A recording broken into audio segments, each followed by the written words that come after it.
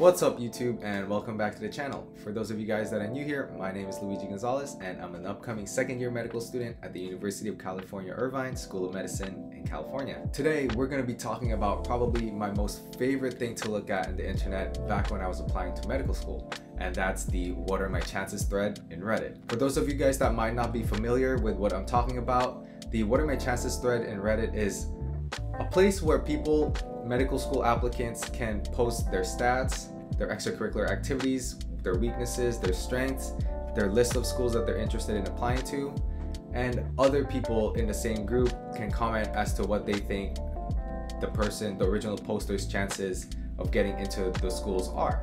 So with that said, it could be somewhat helpful because some of the people are doctors, medical students, members of the admissions committee for medical schools, so those insights are definitely going to be valuable.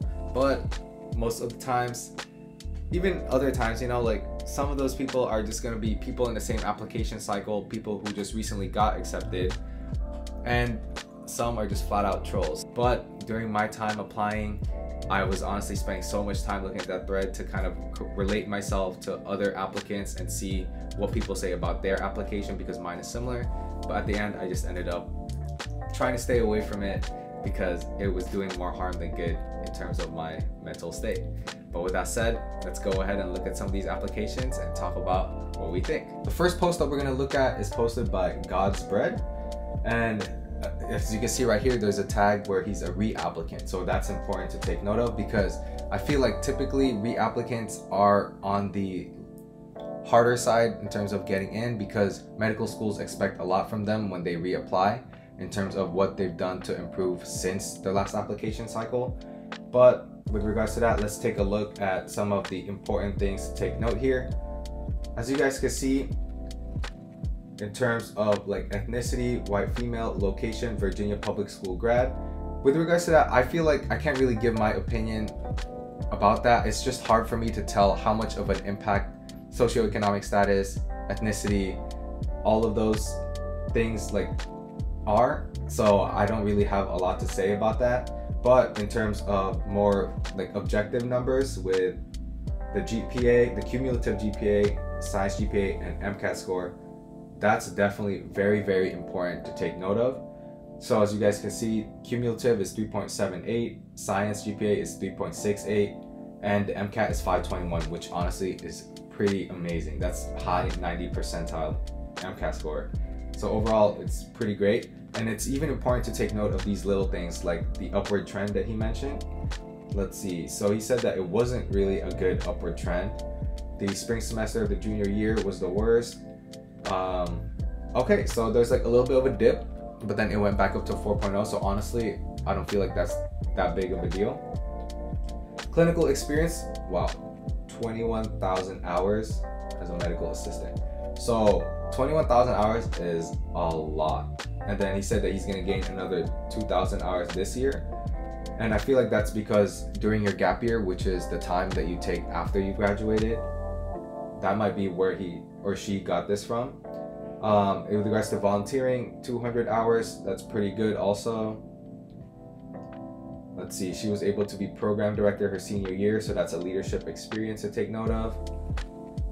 And then she's gonna work at a free clinic for 7 hours this month. Wow, she's doing a lot. Shadowing, 16 hours, pediatric neurology.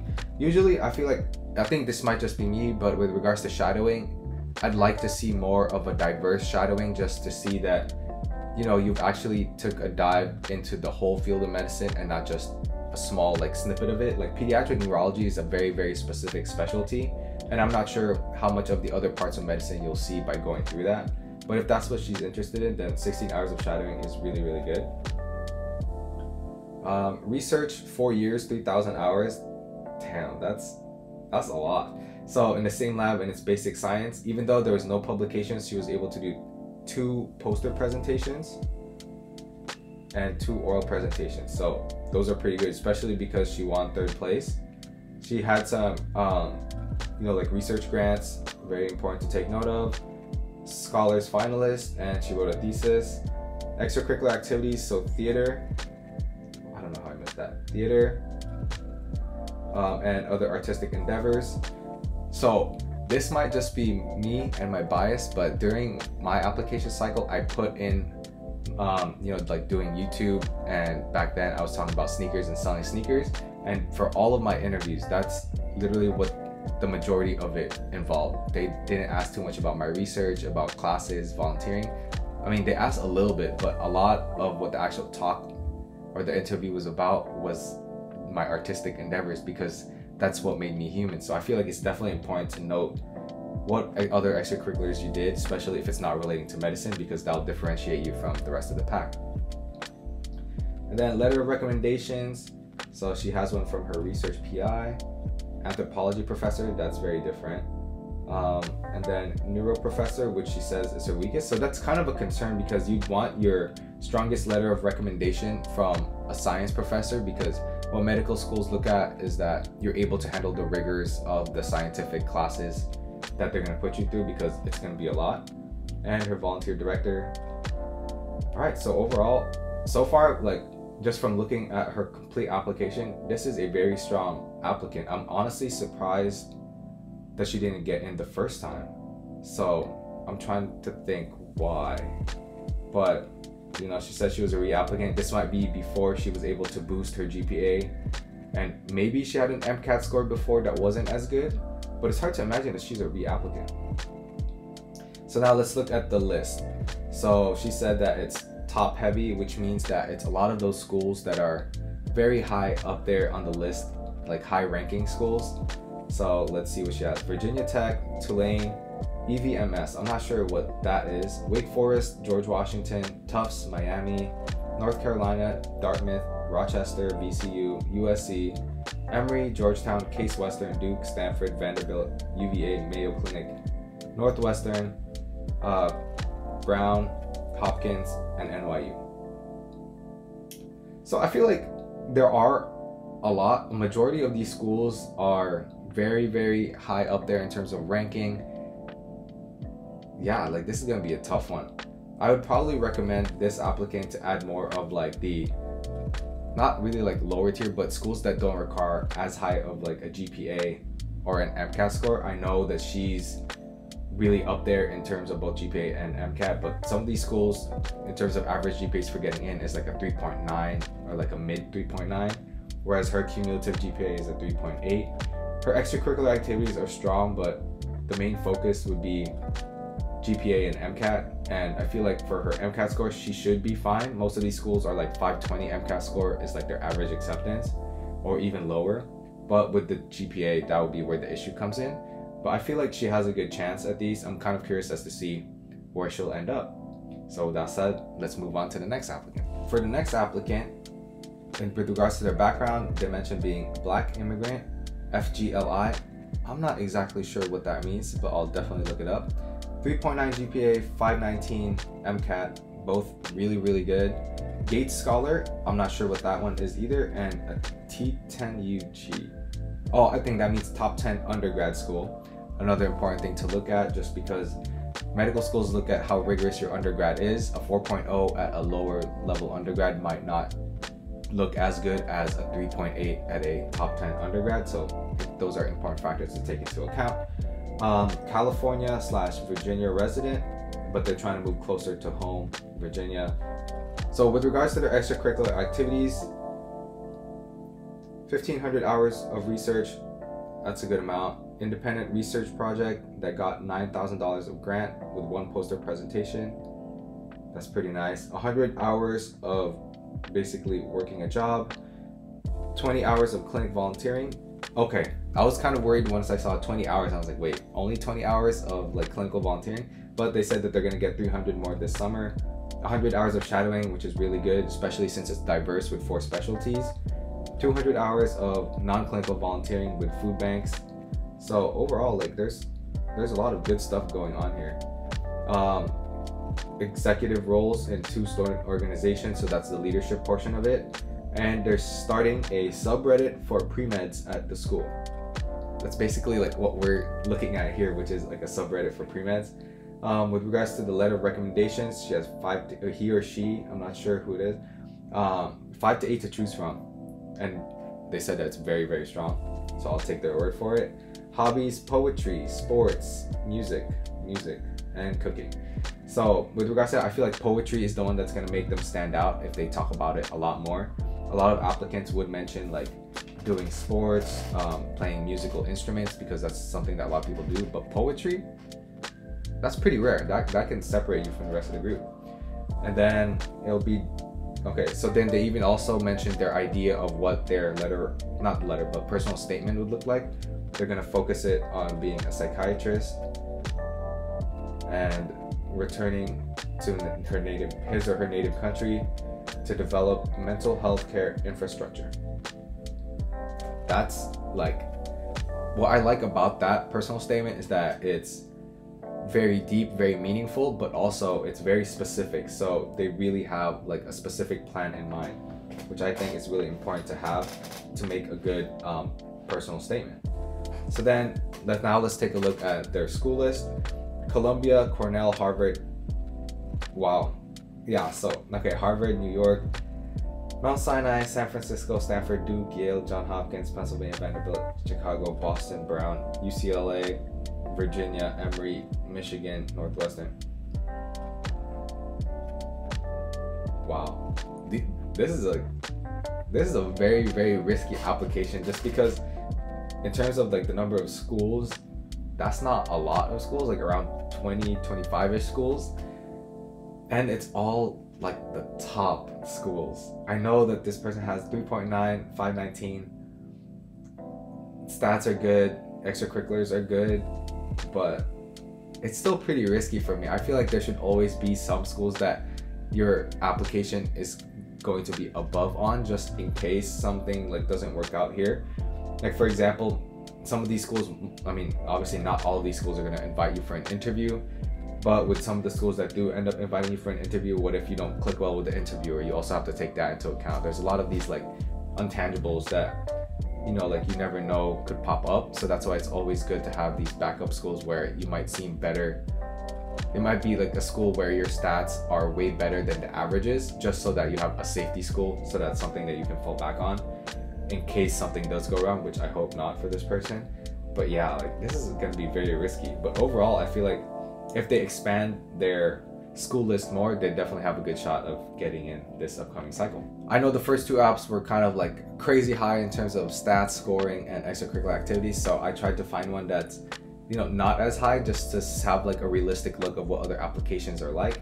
I know if you're posting on Reddit, you must have like either be really looking for honest opinions and you're okay with showing your stats not being as good, but more likely than not, a lot of those people are like, oh, I have really good stats, I just want to know and get that encouragement from other people that, yeah, like you have a good chance of getting in. So I know like if you have a lower stats and, you know, you might not be as confident with your application, you're more hesitant to put it out there in public, even though you could have like a Reddit name that's not really associated with you. It's still hard for you to put it out there. So I think this is one of the examples that I found that aren't as high, but it's, I would say, like a decent application. So if we take a look here, cumulative GPA, so male, and they mentioned ORM, which means overrepresented.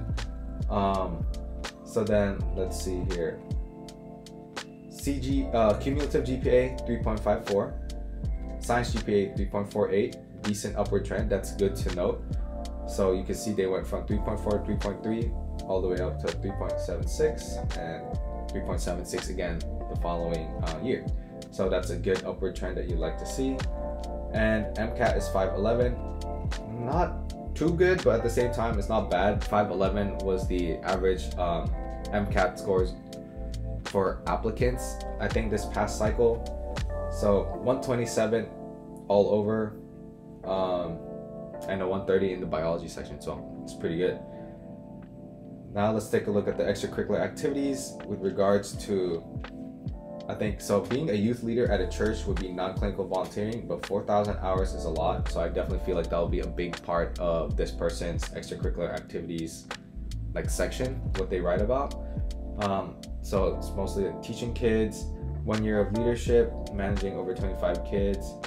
Okay, so that shows like a lot of leadership and ability to work with people from different backgrounds, different ages. 200 hours in a club called Tent City Collective.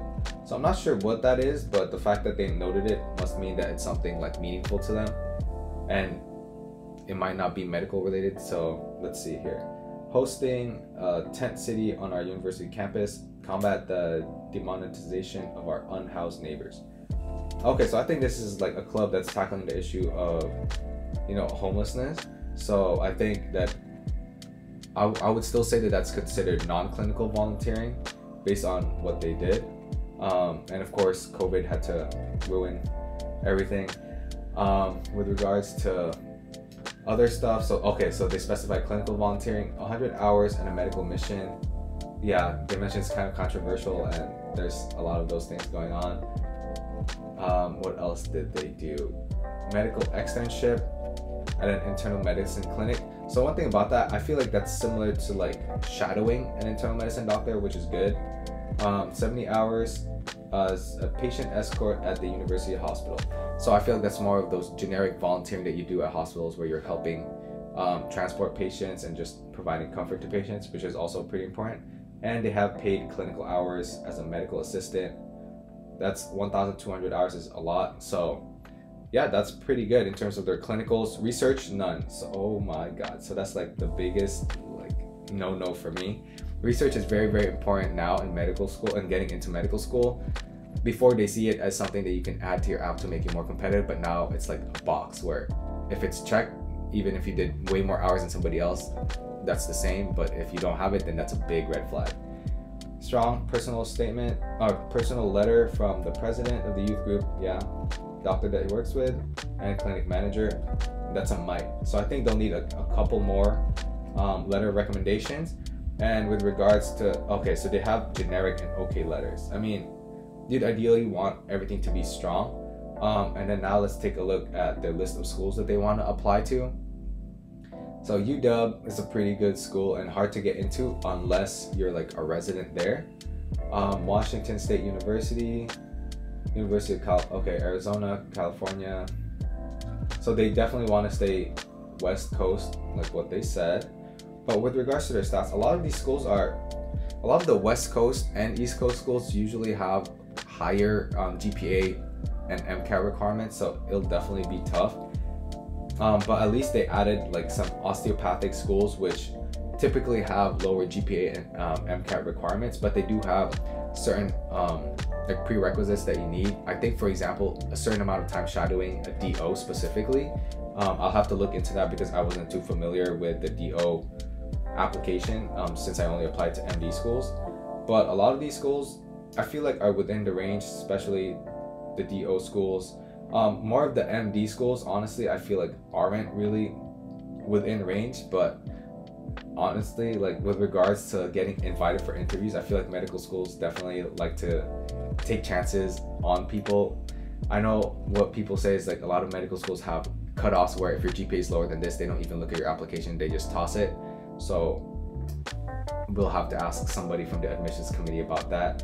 But overall, if they do want to go to an MD, then definitely like look for more schools that are on the lower like GPA and lower MCAT scores, especially since they only have a 5.11 and a 3.6. Okay, so we finished taking a look at two very, very good over-the-top applications and one, I would say, more average kind of application in terms of GPA and MCAT scores. So honestly, I just can't wait to see where those people end up. I hope they'll post and let us know, just because it's nice seeing what their application is like, what their worries were, what their goals were in terms of what school they'll end up in, and to see them actually get into one of those schools, it'll be very inspiring. So definitely hope that they get into some good schools. If you guys are going through this application cycle and want me to do a review similar to this of your application, feel free to email me. My email is going to be in the link down below. So you can just reach out, send me whatever information you wanted to send in terms of your application, and I'll make sure to do a review of it later on in the future. Thank you guys so much for tuning in. If you really enjoyed this video, make sure to hit that like button. Make sure to share this video with your friends that are going through the application cycle so that they can have a better idea of what it takes to get in. And with that said, I'll catch you guys in the next video. Peace.